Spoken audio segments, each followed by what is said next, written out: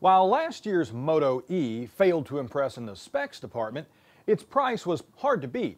Now this year, Motorola is back with another version of its budget-priced Android handset, the Moto E 4G LTE. And not only does the new phone have better hardware, but a brand new design both inside and out. I'm Bill Detwiler, and this is Cracking Open.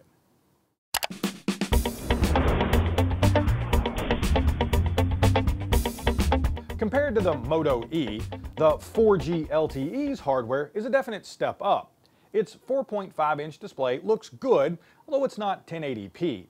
It has a 1.2 GHz quad-core Snapdragon 410 processor and Adreno 306 GPU, 8 gigs of internal storage, 1 gig of RAM, a 5-megapixel camera, a 3290 mAh battery, and of course 4G LTE connectivity.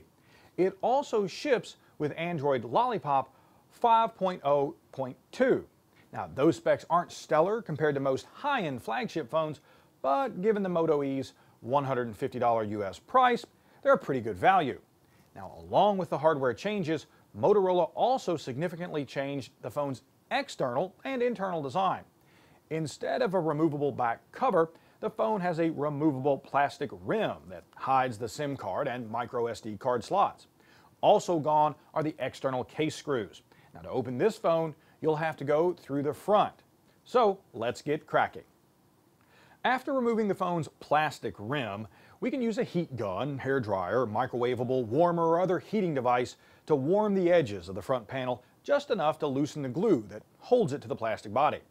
Then gently pry the front panel and display assembly away from the body, disconnect its ribbon cable, and ultimately set it aside. Now next to come out is a thin metal plate that covers much of the main circuit board. After removing more than a dozen screws, including one hiding under the earpiece, and disconnecting the battery cable, you can remove a black plastic bracket along the bottom edge of the phone's case, and then ultimately the circuit board. Now unfortunately, the metal shields that cover the board's processor, RAM, storage, and other chips are soldered in place. Likewise, the battery is glued to the plastic case. Now as I want to put this phone back together in working order, not destroy it, I'm afraid our cracking open ends here.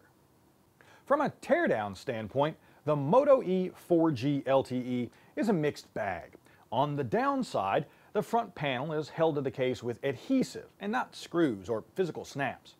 There are more than a dozen screws inside the case, and many internal components are soldered to the circuit board, making them impractical to replace.